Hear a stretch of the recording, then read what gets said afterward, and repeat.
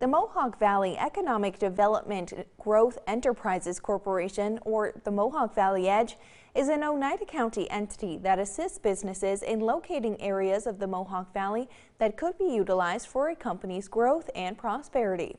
With this said, Mohawk Valley Edge is heavily involved in Central New York becoming the top semiconductor manufacturing hub in the country. So our Eyewitness News reporter Shelby Pay followed up to get their thoughts on the ongoing SUNY Poly situation. As a reminder, it seemed like Governor Hochul gave the notion to the Albany Times-Union that the economic development of the Mohawk Valley could be de-emphasized.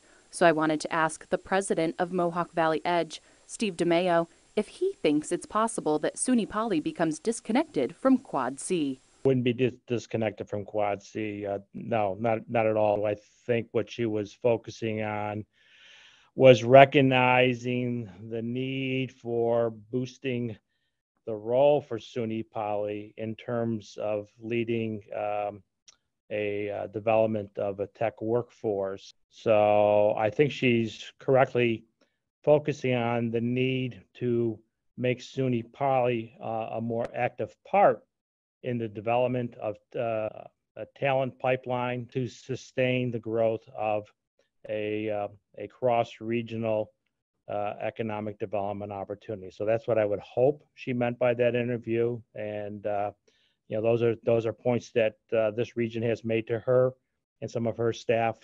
prior to the election. So I think we would welcome the opportunities to have those conversations and to point out areas where we think the state could invest on boosting SUNY Poly's profile. And DeMaio further explained that while Quad C is currently fully occupied by Semicron and Danfoss, it's also possible that other businesses can expand into other parts of the Mohawk Valley.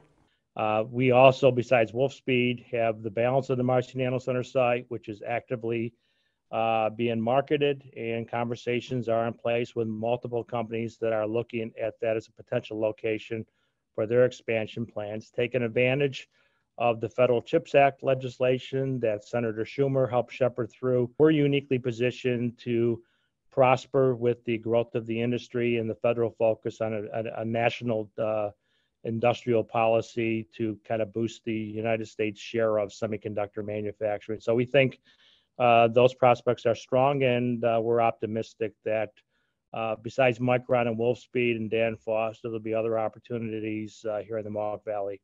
And DeMaio concluded by emphasizing that Mohawk Valley Edge has been very vocal to Governor Hochul in their aversion to changing the SUNY Poly Marcy campus. I mean, we were not fans or in favor of the plan to separate the SUNY Poly Marcy campus from the SUNY Poly functions that are at the Albany Nanotech site and have that reunited with the University of Albany. She's fully aware of that.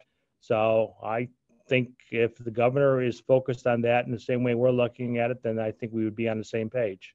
Reporting in the Mohawk Valley, I'm Shelby Pay, Eyewitness News. In a positive sign for the local